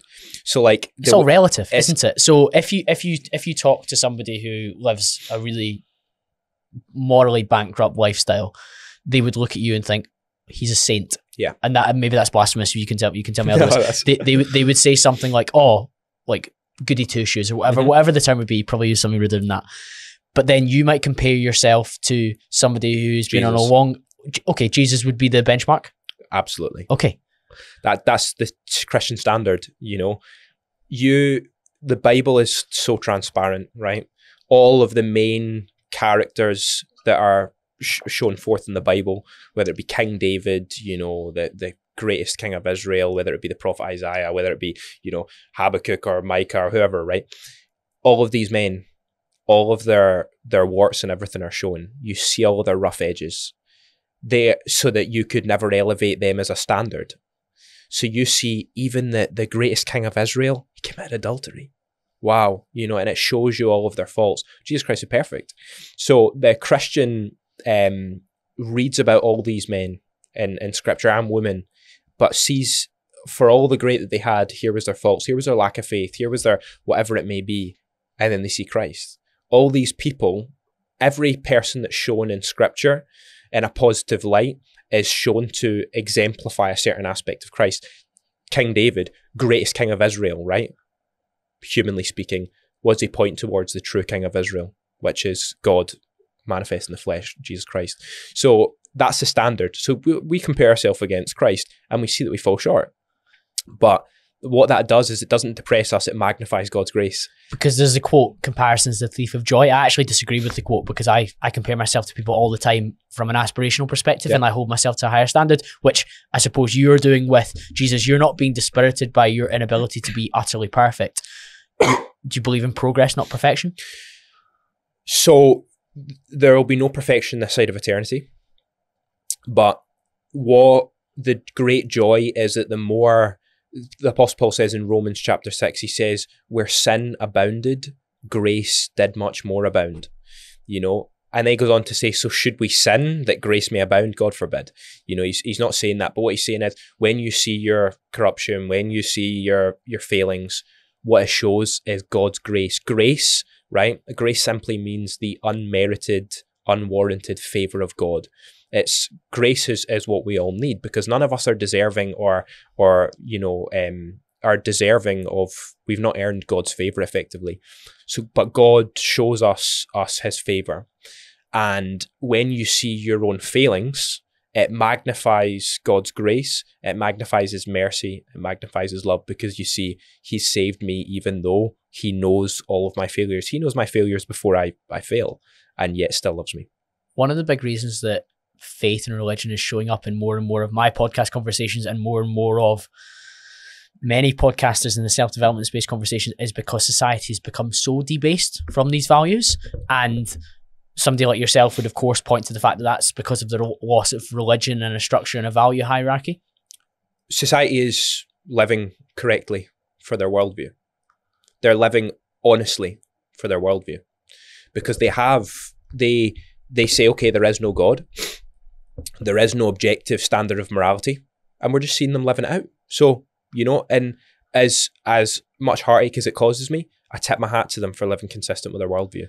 I think if more people would live consistent with their worldview, more people would end up becoming Christians, because they would see that their worldview is actually incompatible with the way they live. They live as if logic exists. They live as if reason exists. They live as if truth exists. They live as if morality exists. And so upon what basis are they annoyed at people who live immoral, about people who live dishonestly and stuff like that? Because they have no objective standard to appeal to. All they can appeal to is, well, that's what I like. And it's like, well, why does what you like mean anything? Because we lack an overarching framework. We have it. We just, you know, the majority of people, that's what I read to you in Romans, suppress the truth in unrighteousness. They know it. They just suppress it in unrighteousness. So they borrow from the Christian worldview what's beneficial to them, and they discard what is going to limit their hedonism effectively, or their enjoyment of sinful pleasures. Yeah. What were some of the simple pleasures that you went into previously that you've discarded? Drunkenness, you know, drugs, raving and all that. That was all the things I discarded pretty readily. How quickly were you able to discard them? Oh, practically overnight. Yeah. And you feel so much better for it? There's in the book of the prophet Ezekiel, a new covenant prophecy, where God speaks about what will happen when Christ comes. And he says, I will sprinkle clean water on you and you will be clean. I'll put a new heart within you, a new spirit within you. I'll give you a new mind, etc. When someone is born again, so this is what baptism is, you know, going under the water. It's a physical or symbolic representation of a spiritual change that's already happened. And that spiritual change is where, through faith in Christ, you are given a new heart with new desires, a new mind that thinks differently. And so when people say, you know, how did that all just evaporate overnight? Because at the moment I came to faith in Christ, that heart that loved all those things was gone. That mind that thought that way was gone. You know, I was given a new heart, a new mind, a new spirit. So now I'm living the way I want to. I was living the way I wanted to. I've never stopped living the way I wanted to. But just my desires, my heart, my mind, everything was changed. It's realigned. It's changed. Is the old Sam dead? Yeah, oh yeah, he was crucified with Christ. That's what the Apostle Paul says. He says, you know, I no longer live, I was crucified with Christ. Okay. So one of the big things that's happened is that traditional religion has been replaced by other deities, other things that we put on a pedestal that we like idolize. What are some of those things that concern you the most? That's sort of growing in the world today. So all religion, right? You know, the majority, this is why I don't, you know, call Christianity like a religion, because our perception of what religion is quite different in the modern day. The word's a bit defunct, in all honesty. But, you know, all religion, all these worldviews, in my estimation, are logically incoherent, full of internal inconsistencies, and again, can't appeal to that ultimate standard. It's all very relative, all very subjective, and so it's flawed. I don't see, you know, all these different worldviews as individual things. I see Christianity and everything else. So everything else is just, as, you know, I read to you from Romans 1 when we were on the journey over here. It's just men knowing God, but desiring to worship and to serve his own creations. For the listeners, can you explain what you were explaining to me around the creator versus the creations? Yeah, God is created. We exist within a continuum, right? A continuum is the co-presence of time, space, and matter. God exists out with the continuum, and within it, you know, he is omnipresent, he's omnipotent, you know, he's omniscient, he is everywhere, through everything and everything, you know, he's present right here, right now. But he is not affected by the bounds of the material universe in which we exist, which is this continuum. He's not bound by space, he's not bound by time, he's not bound by matter or any of the physical laws that we experience here. So God has created everything, and God has made man. You know, man is not only physical and mental, man also has a spiritual reality. God made man to worship him, but also to enjoy him in a relationship of love. In the ancient Greek, in the New Testament, you have three types of love. You have eros, you have phileo, and you have agape. Phileo is where we get the word Philadelphia, which means brotherly love, right? Eros is where we get the word erotic. You know, it's a sort of a love based on perception, based on sight, based on a physicality. And agape is like a pure self-sacrificial love. And in service of. Yeah. And so God in love, that's a word that's used when God so loved the world, he gave his only son, agape. You know, so God made man to enjoy him. God is a God of love. There's only two of God's attributes that are emphasized 3 times in scripture. God is holy, holy, holy. So its holiness is threefold emphasized. In Hebrew and in ancient Greek literature, you know, threefold repetition is emphasis. Even twofold repetition is emphasis. But its other attribute is love. God is love. Love is of God, and he's a God of love. So God in love made man to have this relationship of love with himself. And, you know, he describes himself in scripture as a father and these types of things, as a shepherd, as a rock, as a fortress. And when man first transgressed against God, the spiritual aspect of man died. So all men by nature are born spiritually dead. In Christ, that is revived. So that is what man's kind of ultimate purpose is to have that relationship with God, that spiritual relationship. One of the things that you've been quite critical of online is things like manifestation versus prayer. Mm-hmm. What's your biggest challenge around that? Yeah, I mean, it's appealing to, when people talk about channeling into the universe and all this kind of stuff, you're appealing to the created order. And, you know, this is what I read in Romans 1. When they knew God, they glorified him not as God, neither were they thankful, but became vain in their imaginations, and their foolish heart was darkened. They became vain in their imaginations, sitting there imagining that the universe has some power over them, sitting there imagining that they can manifest stuff into that, and they become vain in it. And it talks about later on in Romans chapter 1 that God actually gives them over to a debased and to a corrupt mind. And, you know, in a sense, he actually, as they're, you know, seeking, you know, certain things from the universe and all that, there's a very real sense in which God allows them to have those things and allows them in their vain imaginations with their foolish hearts being darkened and all that. He allows them to solidify themselves in that because they've chosen to rebel against him. He allows them to be more solidified in their vain delusions. But as evidence of what it says, where it says in Romans 1, I think it's maybe verse 23 or something like that, it says they worshipped and served the creature more than the creator. So they are looking at the created order, and this is they're what we were serving speaking that. about. People are looking for order and guidance, and your interpretation would be that they're looking for it in the wrong place, but they're searching for something, whether it is an idol, a process like manifestation, it could be love for, it could be, I think we said football team, it could be a political view, an ideology that they've found this level of like almost home in, but for you that home is God. Okay, so let's say you're growing up, right, and your parents are separated. Your dad's super strict. He gives you, all the things that you want. He takes you to football. He buys you the Xbox 360 when it comes out and all that kind of stuff. He gives you all that you want. Play Grand Theft Auto. Yeah, but he's firm with you, and he holds you to a high standard, and he has rules. You're not allowed to eat rubbish. You're not allowed to be out after a certain time and all that. But guess what? Mum has a boyfriend, right? And he gives you all those things, but he doesn't have any of the rules and restrictions.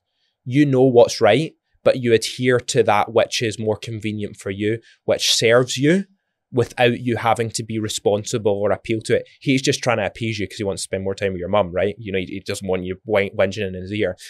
That's what most people are doing with these idols that they serve. The universe, whatever it is, they appeal to that which satisfies their desires without holding them to a standard. We want structure, but not too strict a structure.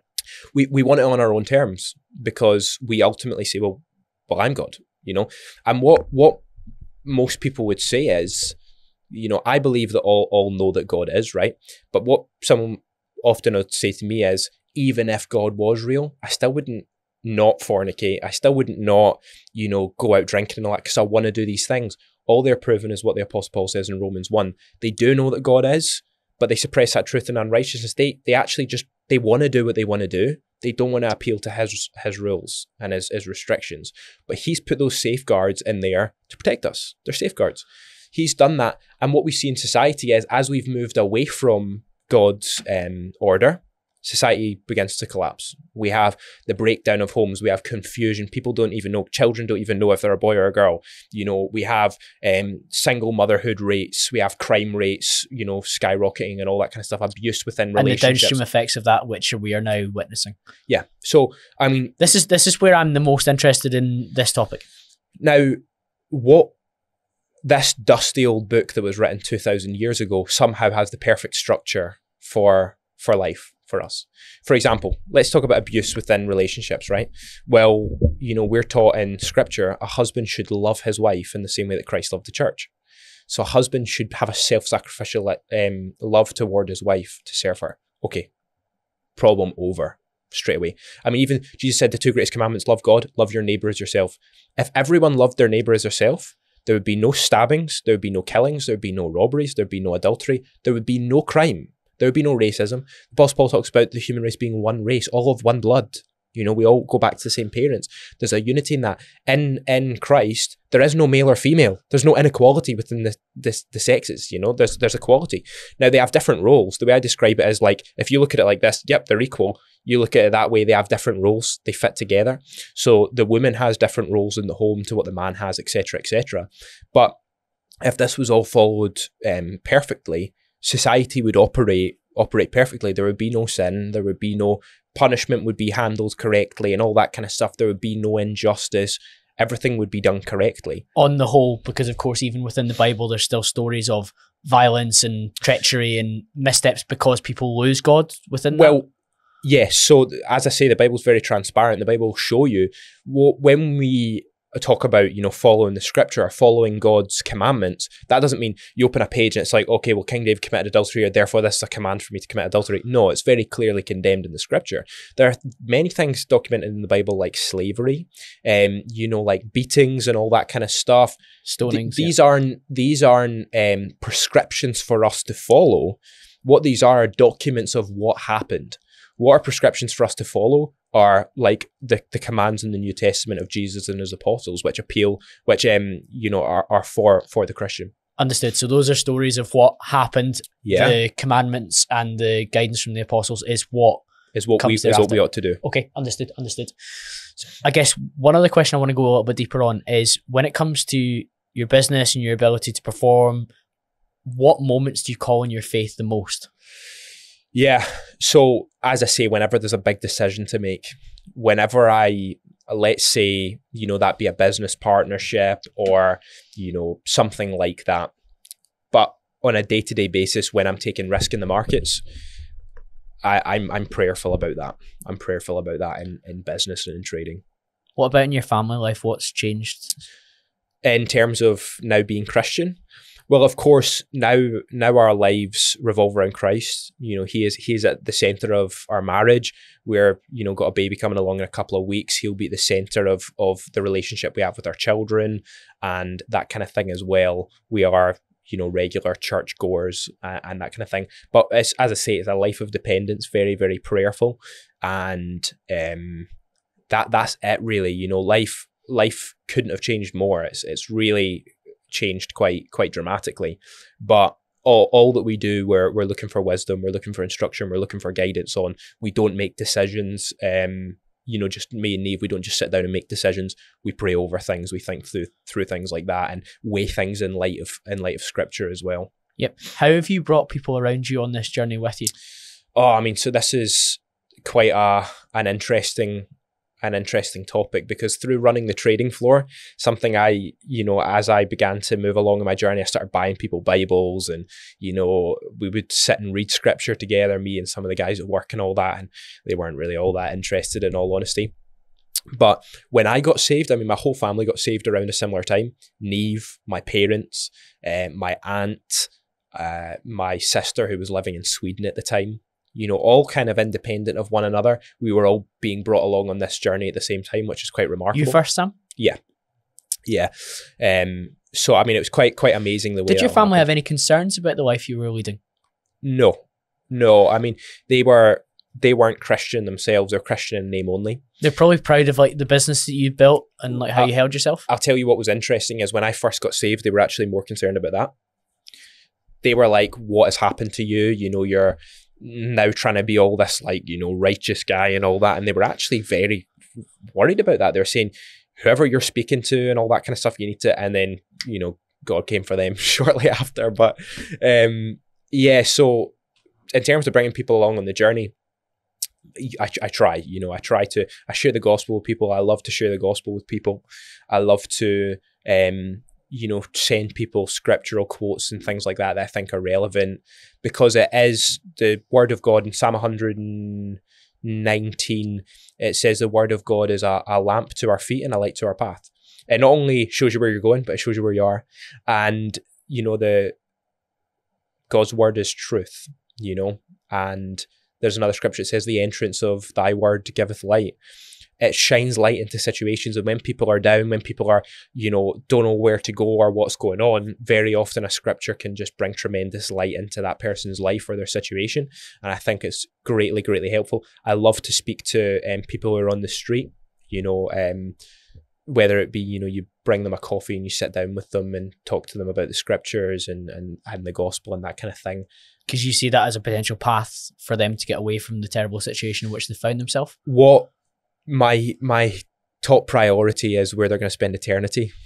I think this person's life is not great as it is, and a lot of the genuine, sincere people look at homeless people and they say, drug addict or whatever. I would challenge anyone here, right, to next time you're in town, don't step over that homeless person. Don't walk past them. Go over, introduce yourself, shake their hand. They've not, they're not going to give you typhoid. Just shake their hand. And ask if you can sit down next to them, and sit down on the street next to them.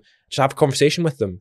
Not like, oh, how did you get here and all, like, in pity, but just, how's it going? What you've been up to, blah, blah, blah. Just a normal conversation. Treat them like a human being for once. And what you very often discover is that these, they're exactly like you. They're actually no different. But I love to speak to to people who are on the street, because depending on how they respond to that determines in a very real way where they will spend eternity. They may not have prosperity in this life, but they could be saved in the afterlife. They could, and Jesus said, I go to prepare a place for you so that where I am, you may be also. He says, in my Father's house there are many mansions. You might be on the street here, but you might have a mansion waiting in heaven. Now, it's not mansion in the traditional sense that we know. It just means an abundant home, place of support, a place of residence. And I spoke to a chap on the street a few weeks ago, and I was speaking to him about the gospel, and he turns out he was a saved Christian. And I left with tears in my eyes because I was quite kind of, I was having not so great a day. I was feeling a little bit discouraged and stuff like that. And I went there to speak to this guy and to share the gospel with him and to help provide him some hope. Transpired that he was a Christian, and he ended up actually encouraging me. And, he encouraged me, even though, he's on the street in the rain, and all that kind of stuff. He doesn't know where he's going to spend the night. And while you don't necessarily believe in the manifestation side and the vibrations and the frequency of things, do you believe that God aligned that event to occur? Yeah, there's no such thing as coincidence. All is within the eternal decrees of God. God, he's omnipresent, as I mentioned. He's everywhere. There is nothing too hard for him. He carefully constructs all of history and all of the events that happen in life, in order to bring about things like that, to pick me up when I'm down, and also to encourage that guy and that kind of thing.